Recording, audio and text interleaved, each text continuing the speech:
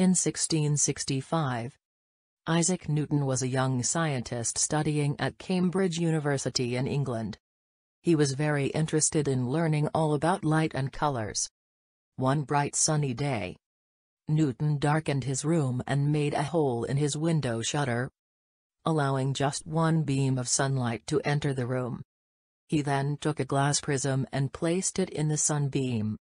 The result was a spectacular multicolored band of light just like a rainbow. The multicolored band of light is called a color spectrum. Newton believed that all the colors he saw were in the sunlight shining into his room. He thought he then should be able to combine the colors of the spectrum and make the light white again. To test this, he placed another prism upside down in front of the first prism. He was right.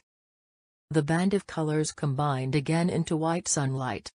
Newton was the first to prove that white light is made up of all the colors that we can see. Later on, chemists and physicists have studied the characteristics of emission spectra, which consists of continuous spectrum and line spectrum. Now, let us study how the continuous spectrum and line spectrum are formed.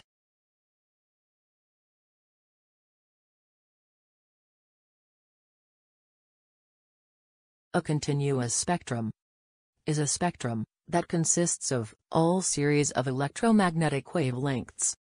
It is produced by incandescent solids, liquids, and compressed gases.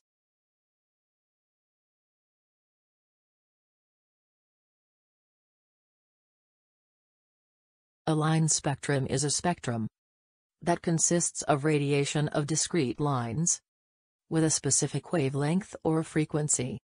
It is composed of only a few wavelengths, giving a series of discrete lines separated by blank areas.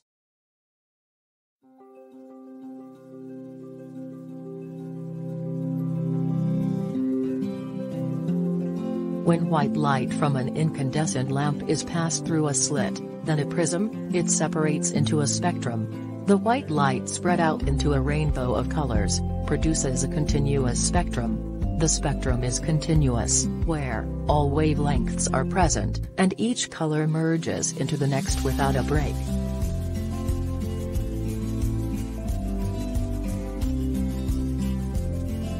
Let us consider, for the following experiment, for studying the images spectra of atoms and molecules. These are the apparatus used for the experiment.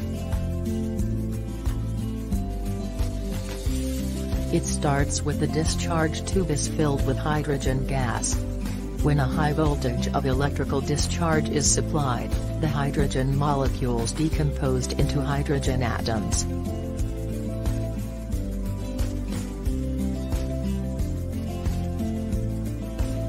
The electron in hydrogen atoms absorb the energy, and it is promoted from lower energy level to a higher energy level. This energy level is called excited state. The electron at the excited state is unstable, and it will fall back to a lower energy level, and release a specific amount of energy in a form of light.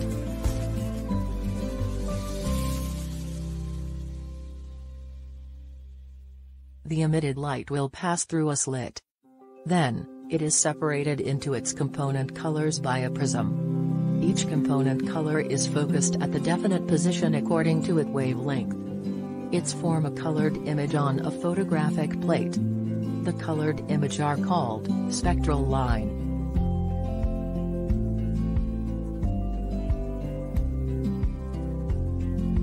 Let's look at electronic transition responsible for the observed line spectrum. When an electron drops from higher energy levels or lower energy level, a photon is given off in the form light. During the electronic transition, light is emitted on a visible region of electromagnetic spectrum.